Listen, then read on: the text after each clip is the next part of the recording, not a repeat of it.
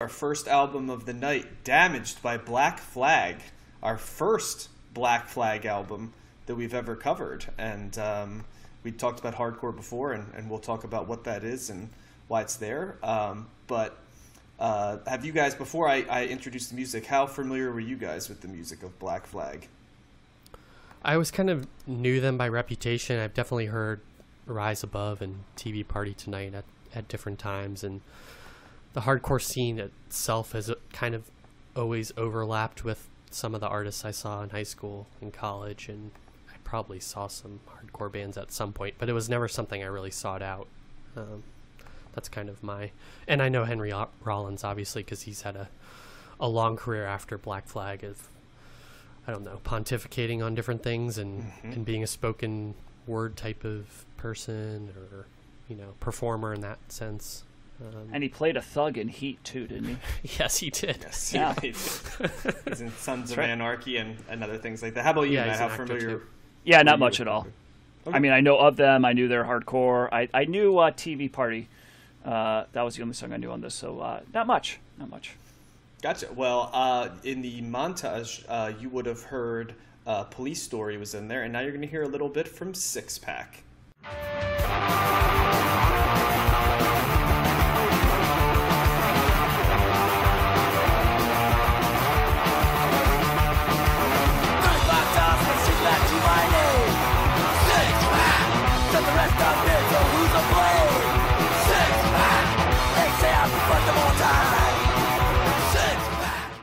Okay, Black Flag, Damaged. One of the more interesting bios that we're going to have. I will try to keep it somewhat concise because there's a lot to go over here. So let me run the numbers before you get in there, John. Yep. So Black Flag's Damage comes in at number 126 in the 1980s on Best Ever Albums, number 9 in 1981, number 846 of all time. It is Black Flag's highest rated album on Best Ever Albums, and it also represents the only album that we're covering tonight that was in Rolling Stone's list, coming in at number 487. Okay. So Black Flag was founded in Hermosa Beach, California. They were initially called Panic.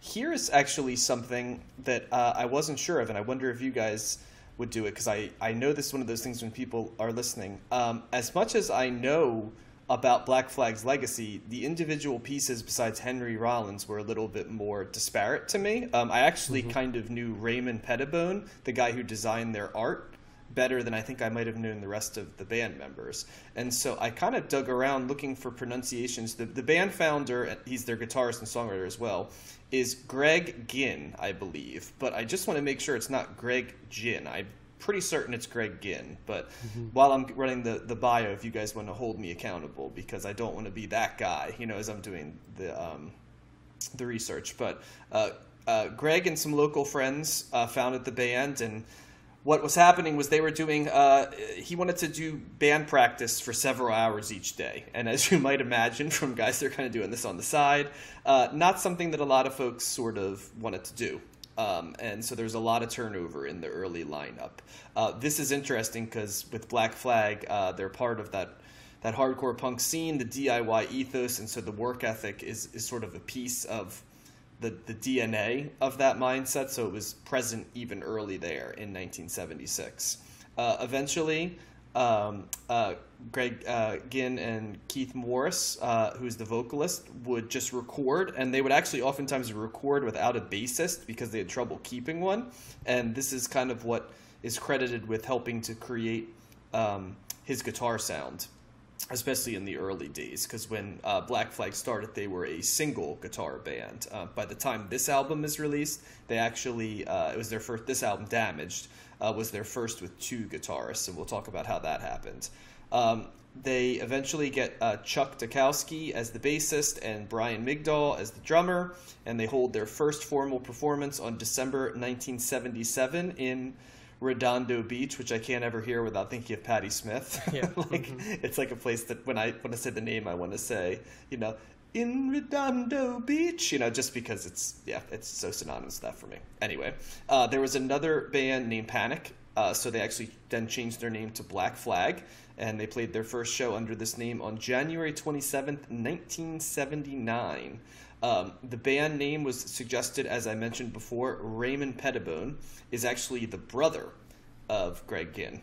So he's Raymond Ginn, but he goes by that nom de plume. He designed the logo, which is a very famous logo, and he described the name as meaning, if white flag means surrender, then black flag represents anarchy, which is an awesome quote.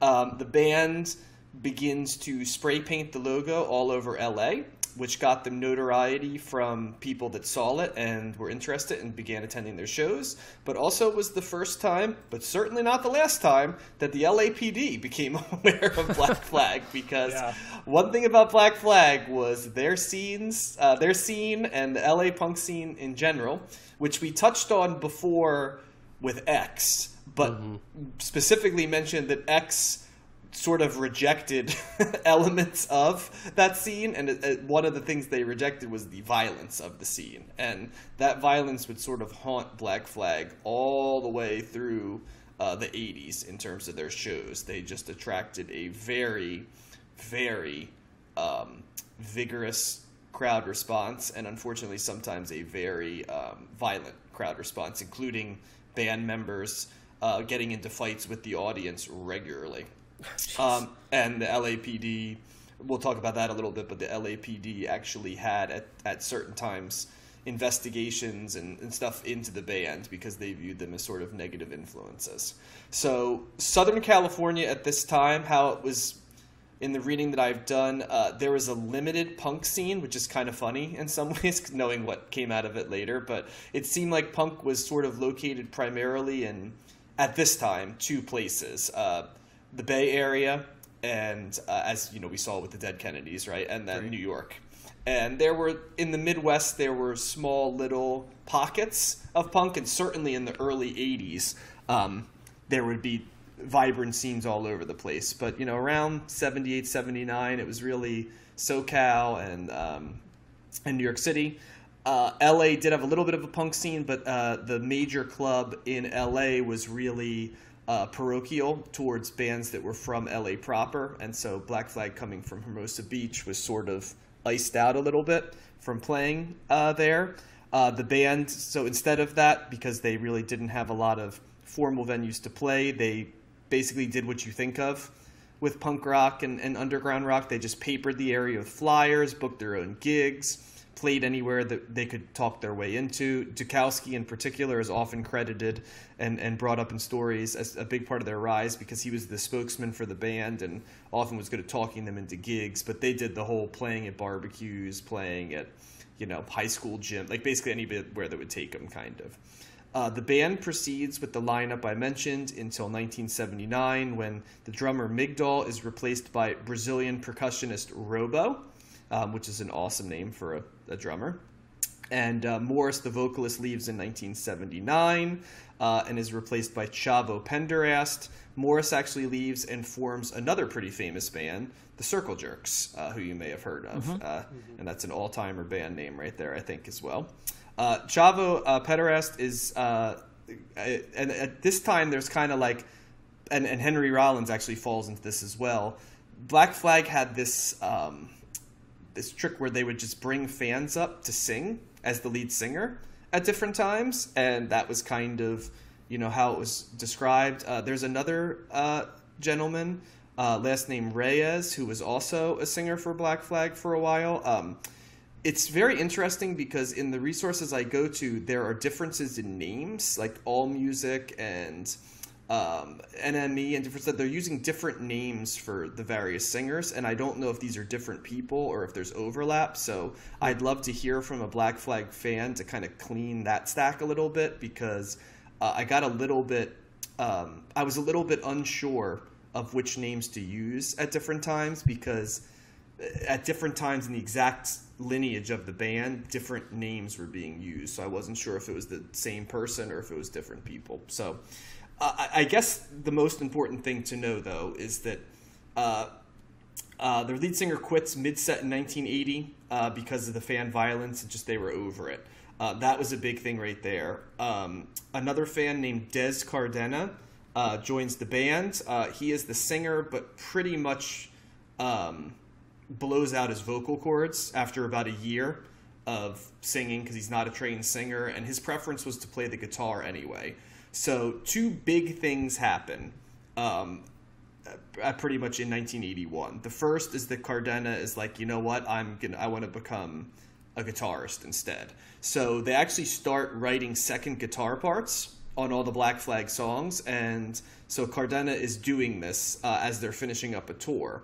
At around the same time, and to help facilitate that, Henry Rollins, who's basically a fan of Black Flag, who's corresponding with the band, he's from D.C., he was in a band known as SOA, or State of Alert, in the D.C. area. And what happens is he goes to a Black Flag show when they're on their East Coast tour. He gets invited to sing the song Clocked In on the stage. They're impressed by his energy, and they invite him to join. He's initially skeptical, but actually gets pushed over the edge in a good way by his childhood friend, Ian MacKaye of Fugazi, who we're going to cover as well. I did not know that Henry Rollins and Ian MacKaye, I knew they were both from D.C., so it makes sense, but I did not know that they were like lifelong childhood friends. So Rollins finished, once that tour is going on, the East Coast tour, he actually serves as the roadie for the rest of the tour, where he learns Black Flag's catalog, and then Cardenna is writing the second guitar parts. And the band was impressed by his intensity, but also the fact that Rollins was a known sort of music omnivore. And in particular, he was known as introducing, and being in the D.C. area, this I thought interesting, he introduced the band to the go-go music of D.C., which was a brand of funk that is very big in the D.C. area, and has been celebrated recently, especially in the D.C. area. So the band goes into the studio to record Damaged, which is their first album proper. Their producer is a gentleman known as Spot, who worked for SST Records, their record company. And he hated the two guitar lineup. He preferred them as a one guitar band, and he also hated the production of this, even though he did it, because he said the band told him to record it the way it sounds, but he thought it was very muddy, and he thought the earlier albums were cleaner, and that was his preference. But he wanted to be true to what the band wanted, and he felt the band wanted a muddier sound, and this album was what he considered to be their muddiest sound. One thing that's hard to talk about, I mean, when you talk about Black Flag, there's the constant lineup changes is one thing you have to talk about. Number two is their shows and the energy and the violence at them, because that was something that was a piece of them consistently. And then the third is Black Flag, even by record company like label stories and contracts that we have, we've had a lot of them, right? I think CCR kind of is the one we always say takes the cake. But Black Flag's got one of the most notorious record label stories ever. I am going to share this, and then I'll have a couple postscripts at the end. But I'll give you a little bit of a rundown.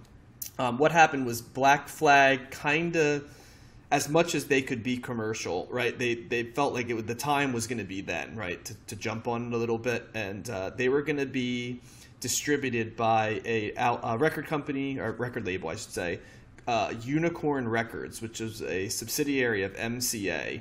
So what happened is, as the album was about to come out, MCA wouldn't release it. The executive determined the album was anti-parent, was how it was described.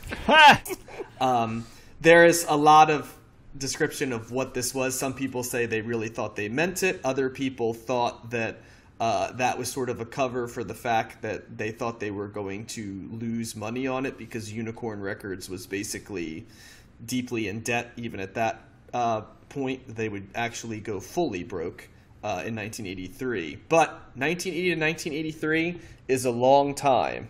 And so what happened was Unicorn Records sued Black Flag.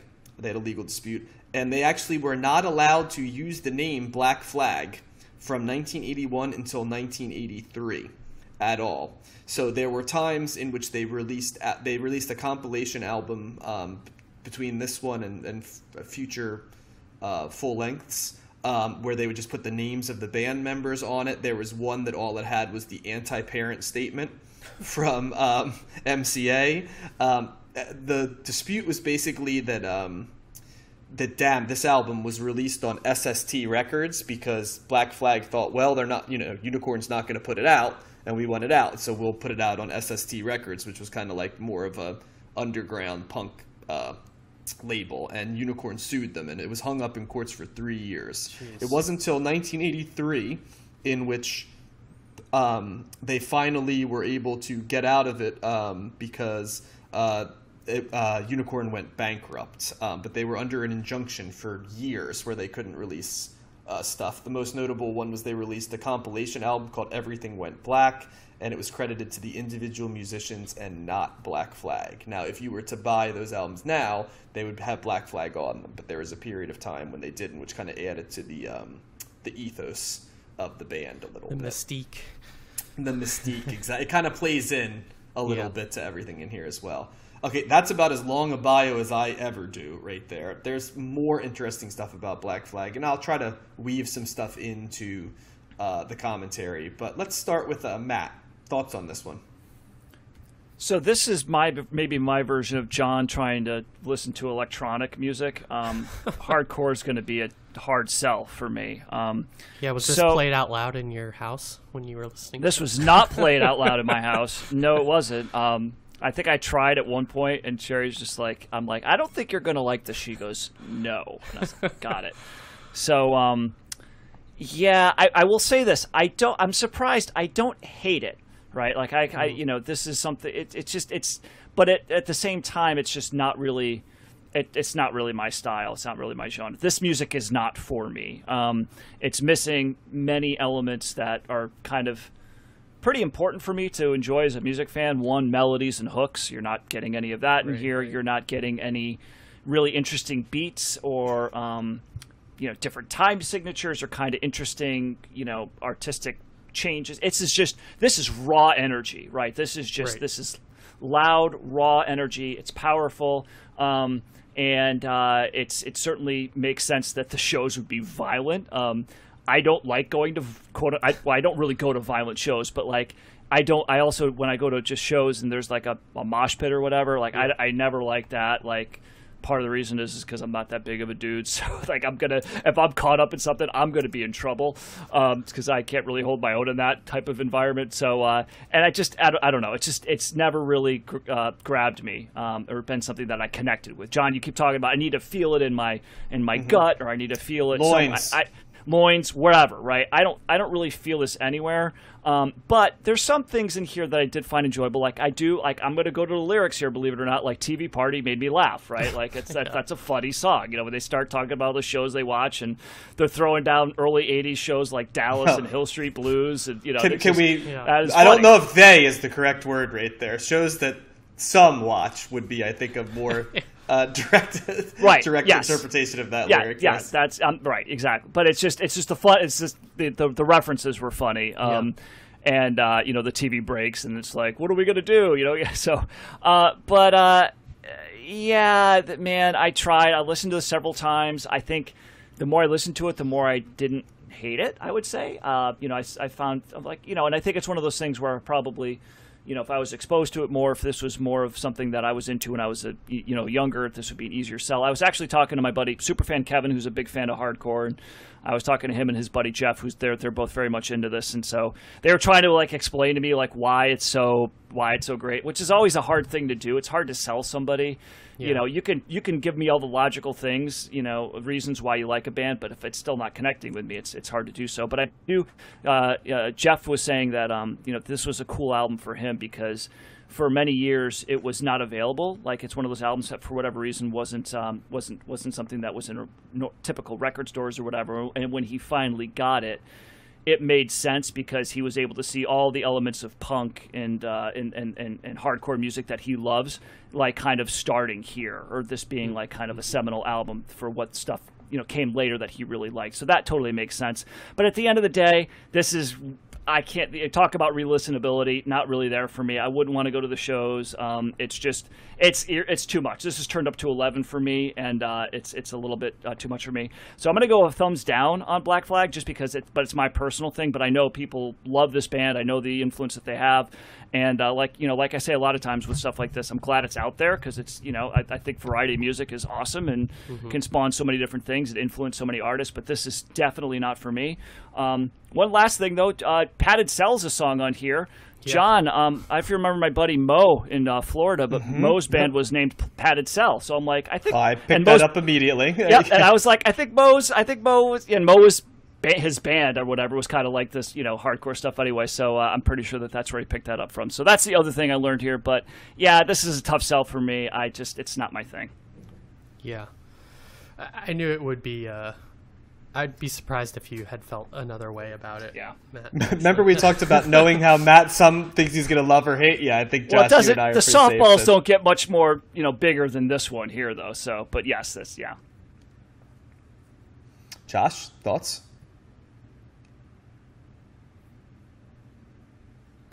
Josh, are you on mute? Yes, sorry. I have mixed feelings about this. I feel like you said, it's raw, it's angry, it's energy, and I feel like if it takes a certain person to kind of really respond to it, and I think when you hear hardcore, you either respond to it right away or you don't, and I think it's probably also depends on what age you are when you hear it. I think it's a formative type of music for people who feel rejected or feel angry or who can't kind of elucidate why they feel the way they feel. And I think this kind of gives truth to power on a lot of those feelings and feeling disenfranchised and kind of upset at the world, but maybe not knowing how to say it. John, is Henry Rollins like co-writer of the lyrics, or is he like, I know you said the other guy, Greg Ginn, was kind of the leader. I think it's a joint. Joint. It actually says on Wikipedia that Greg Ginn writes everything, and the only writing credit that Rollins is attributed to is Damaged One. So he's not writing on this. Rollins really started writing a lot more after this, but a lot of his writing was also stuff outside of just Black Flag. It was more how it was often described was sort of his intensity and his moralism, right? Kind of, and they didn't do as many what they called funny songs anymore. It became pretty much all intense all the time, kind of, was mood wise. But Ginn is kind of, and it is Ginn, by the way. I did my homework and I just wanted to make sure. Is sort of credited as being the lyricist. Yeah.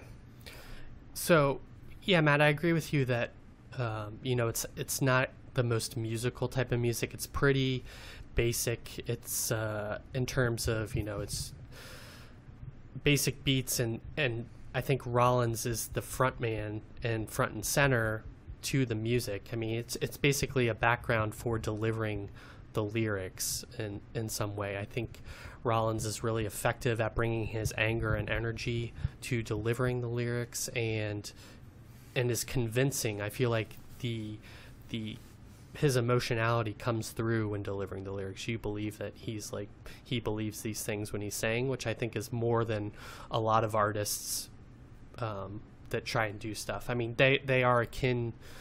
I think that Dead Kennedys had more of kind of they were more satirical than this is, but this is, but you believe that Rollins is going through all of these things, or had at some point. It's a all of them, really. Right. I mean, he's the cipher for it, but yeah. Yeah, I mean, but like you said, that Damage song, I think he name checks his own kind of experience with his father in that, and I view this as kind of like music as therapy, as a way to like work through your feelings. It's honest and upfront, which I appreciate, and it's a way to, it's almost like tribal music in some sort of way. Like if you're in the mosh pit, you are like in there to just like get the energy out and like kind of do something with all of the frustration and feeling. And I think that's like the conduit through which this music is delivered. So I really appreciate that. There's definitely social commentary in here. You can't listen to this and not like read the lyrics and at least know what they're talking about. If you're just listening for the music, you're not going to really get much out of it, I think. But, you know, Rise Above and Police Story and our social commentary, Six Pack is kind of like a commentary on people who just drink all the time. And, you know, Depression is about depression, and Life of Pain. You know, the titles are very like, they describe exactly what the song is about. Life of Pain is about self-destruction. I thought it was funny that Padded Cell name checked Walden too in the lyrics. That was funny. Skinner's book.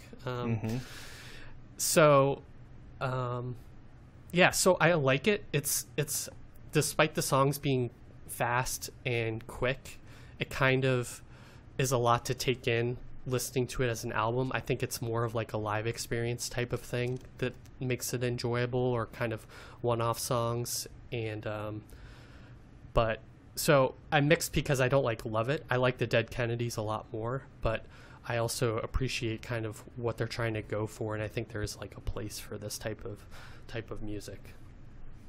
Yeah, it's very difficult for me to analyze this as like a musical piece, right? Because I don't even think this was primarily designed for artistic merit. Like these, I think maybe, Matt, that might be step one, because I think in many ways this is about lifestyle and culture. It's almost like what Andy Warhol imagined the Velvet Underground as, right? Like they're a band, right? But really they're more an idea. And like the house band for a scene a little. The MC5, right? That's another band like that. But I think they actually share quite a bit in common with. But they were as much about the scene. And I almost feel like that's what Black Flag is here. They're not here to... They have all kinds of musical influences, which is interesting because they're everything from jazz to, Kiss to funk to everything in between. But I think that's as much about sort of their influences and the world, like the worldliness a little bit, as it is about how it sounds sonically. This is really just the sound of being angry, and that's right. How it's channeled. And I think one of the things is, to understand hardcore, you have to be just like there's certain music that it sounds like Nick Drake, I always felt like would sound better if you were depressed, right? Because he was writing from that standpoint when we covered him.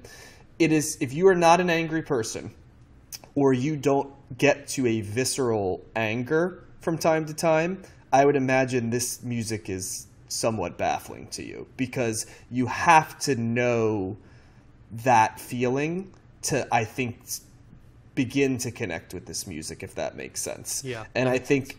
Yeah, it's kind of like, Henry Rollins, like your id to some degree up there on your stage. And I know people are talking about the mosh pit, but there's plenty of people at these shows that are just silently, intensely, right, experiencing the music too. It's not just people bumping into each other or punching people. People experience this music all kinds of different ways. And that's what this is. It's looking at the world and saying... the Dead Kennedys looked at the world and said, this is a fucked up place, but there's some humor in this, and let's kind of, wink and nod while we do it. But that's not how Black Flag's doing it. Black Flag's like, I'm legitimately angry at the fact that there's, selfish people who don't think, people, who... You know what I'm saying? It's just, It's kind of, it's a view, and it's got elements of that straight edge movement, even though none of these guys are straight edge. Rollins even himself did a little bit of drinking and drugs when he was younger, not a ton, and went away from it. But the rest of the band was pretty outspoken about, smoking plenty of weed and stuff like that. But so they're not straight edge, but they have a lot of the feel of straight edge. Minor Threat would sort of take that and create that scene, but it's that idea. It's like looking at people and saying people don't think about things, people aren't serious about things, people are casual, people are too emotional, and all that different stuff is here. And you hear it throughout all of their songs, whether it be, Six Pack is basically about people that don't have a lot and don't aspire to much more. It's actually about their earlier singer, Morris, But it's kind of universal in that sense. TV parties, like we're just going to sit and watch TV and not think. Police Story, I'm sure, was informed by their interactions with the LAPD, which was, decades ahead of the early 90s. And yeah, there's mental health in here, right? In Damaged and Padded Cell, Life of Pain. I mean, most of side 2 reads sort of like therapy, right? And that's why it's so interesting, because, Henry Rollins is singing these things that often are autobiographical for him, but he's not writing the lyrics. So it's a lot of folks to some degree. And I think the name of this album being called Damaged, like Josh said, is correct, because there's an element of catharsis that comes from this. So that's a very long description, because, I could talk about like the chainsaw guitar is all over this. There is rhythm guitar on this now, which I am familiar enough with what Black Flag sounded like before and after this to know that there really wasn't that ahead of time. But the bass is there, but none of these things are designed to be virtuoso. They are designed to sort of blend together to create an experience with, the vocalist always serving as a hammer to some degree. And the drumming is always, there's a lot of down kicks and down beats on the drumming to kind of like, that sort of sound along the way that I always sort of describe as like a fuse, almost like a fuse burning down, which gives a certain frantic feel. There's not a track over 3:50, I think, on this entire album in length, and there's many that are at a minute and a half and under a minute and a half. I would say this is the rare album that I am not going to rate thumbs up, thumbs down, or thumbs in the middle, because I don't think that's how it's designed to be. I think it's very much of its time and very much an experience. I understand a lot of the feelings of hardcore. I am not a concentric circle with the movement, but I feel like my worldview is a cousin to it. My worldview, much like Josh mentioned, is a little bit more Dead Kennedys, I think, than it is this. But it doesn't take much to sort of take those circles and overlap them here, because it's just a matter of style as opposed to a matter of vision. Does that make sense? It's kind of almost like what happens when sort of things maybe went a little bit better for you, you know what I mean? And you didn't have to unpack trauma as well as having that worldview. That's kind of how I look at what hardcore is, right? Like when you add in another layer of trauma and, testosterone, because this is not a female scene at all. This is a definitively male scene. And I don't just say that as a stereotype. It literally is defined as a male scene.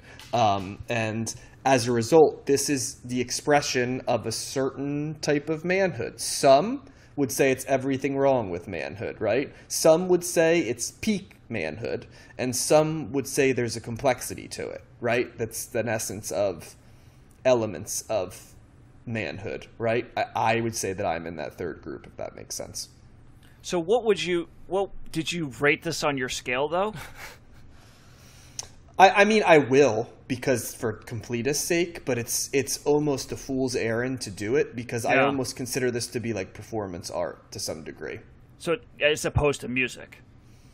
Yeah. To some degree. Yeah, I think that music just happens to be but that's why I think Henry Rollins went into spoken word later, and a lot of these guys, there's a graphic art element to it, because the graphic art around Black Flag is shocking. I mean, you can, if you look it up, it's shocking at its time, right? There's, guns being placed in cops' mouths, you know what I mean? And, there's just, it's a lot, it's designed to be somewhat shocking, and it's an outgrowth of like anger at the society and situation. So yeah, that's the thing. I've never been an angry person. Like it's not like, this isn't for you. It can't exactly. It's not for you. Yeah. Right. And that's why it doesn't speak to me, because even though I can totally say like, yeah, I get fed up with stupid people or selfish people or just the state of the world and stuff, but like it never translates to this rage or this, like, and I never had like, oh, I don't know what my place is, like I've benefited from a relatively stable life and never really had to have these things come across. So that's, it's not like I guess I don't need that outlet, Well, there's a metric shit ton of trauma with these people too. Like Henry Rollins has shared that he was abused as a child. He was severely beaten up at one point. Other members of the band as well. You know what I mean? It's just there's a level of like connective tissue that, I mean, I don't know if you have to have it, but it certainly helps to unpack it. And then you throw in that also it's designed as music for a scene. So when you're not in the scene, you don't have the life experiences, and you don't have the visceral connection. I mean, it's not even a negative thing. Strike to say, 1, Matt, 2, and 3. Yeah, I was about to say, it's going to be impenetrable for you. Right. I would say that too, that this album feels much more interior if we're comparing to Dead Kennedys, whereas I feel like Dead Kennedys is looking at the world and saying how fucked up it is, but this feels like you're looking at yourself, or whoever's writing the songs are looking at themselves and saying, this is how fucked up we feel inside, this is how other people feel fucked up inside. You don't get the feeling the Dead Kennedys are afraid of becoming what they're singing about, even though they kind of did, right, if you ask Jello Biafra. But Black Flag, I think part of the fear of this is like, I'm afraid I'm going to end up like these the protagonist of Six Pack and thirsty and miserable, and or I might have violence befall me because like life has been violent for me, and Well, and also I would say that I like Dead Kennedys better than this too, and they also had more. They had different musical parts kind of thrown in there that made it more interesting for me as more of a music listener. They had some kind of cool parts that they were able to deviate a little bit from like the full blown hardcore sound. Yeah. So that I still wasn't a huge fan of that record, but it gave me some moments. Here, it's harder. Yeah. Well, they considered themselves to be. The Dead Kennedys, a lot of what they were pulling from was like 50s and 60s rock and roll. Whereas, I mean, Black Flag, if you ask them who their influences are, they talk about sort of like the experimental jazz folks, Frank Zappa, elements of metal, a lot of stuff that is notorious, for deviating from the pop sound standbook. Yeah, that's by choice. Yeah. I just can't imagine just on a like being able to sing like that night in and night out. I don't know how you would train your voice to do that, so I respect that. Yeah, well, and I mean, as you saw, they lost the singer who literally couldn't keep it up because they couldn't do it. Yep. And Ray, as the singer before them, I guess before that could, but I think just the violence, it was kind of like, what is this scene? And I think even it was too much for him, right? But it seems somewhat naive to think there wouldn't be violence associated with this when you're going into it, but and the scene later sort of pushed back on the violence a little bit, and it wasn't like in Great Britain when you read about the punk scene, and there was always sort of like a real push to not have the racism or the hooliganism kind of come in. It was sort of something they always were guarding against, and you'd later, part of what straight edge was get these meatheads and these fucking drunks out of here. And that's kind of what it came from. You know what I mean? It came from these people would drink and, fight, and like, we want the energy, but we don't want that fucking baggage. Whereas I think with Black Flag, it was like, to truly have this, you got to come as you are, right? That the everyman nature of it, which is what they are. It's kind of like you come at it from where your vantage point is and you experience it. And I can see how that would be scary for people too, because it's like, boy, you got to take everything they are. Yep, you got to take everything they are. So John, you'll like this too. They have 2 other albums. One's called Slip It In, and the other one's called Loose Nut. So from 84 and 85, they're funny albums. They sound slightly different too, because that's when they were trying to go in a different musical direction by that point. So there's a couple. They're a little bit more musical, Matt, in terms of ways you'd understand. So I don't think there's ever a Black Flag album for you. Let me start by saying that. But those would be ones that there's more pieces for you in. Let's put it that way. Well, we're not covering them again, I don't think, are we? Nope. Yeah. No. Yep. So this is their one right on. So the rare abstention from a rating for me. But I can't say that's happened. I can't say I dislike this though, because I I get it to some degree. He did that for another. What was the other album you abstained from? It wasn't too long ago. There was another one I remember you doing that for. I have to look that up. The only other one I can remember I didn't abstain. I think the pop group.